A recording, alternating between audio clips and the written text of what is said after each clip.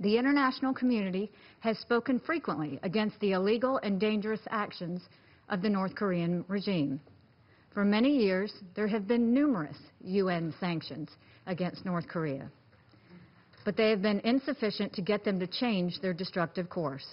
So in order to have an impact, in order to move North Korea off its military escalation, we must do more. We will not look exclusively at North Korea. We will look at any country that chooses to do business with this outlaw regime. We will not have patience for stalling or talking our way down to a watered-down resolution. Yesterday's ICBM escalation requires an escalated diplomatic and economic response. Time is short. Action is required. The world is on notice. If we act together, we can still prevent a catastrophe, and we can rid the world of a grave threat. If we fail to act in a serious way, there will be a different response.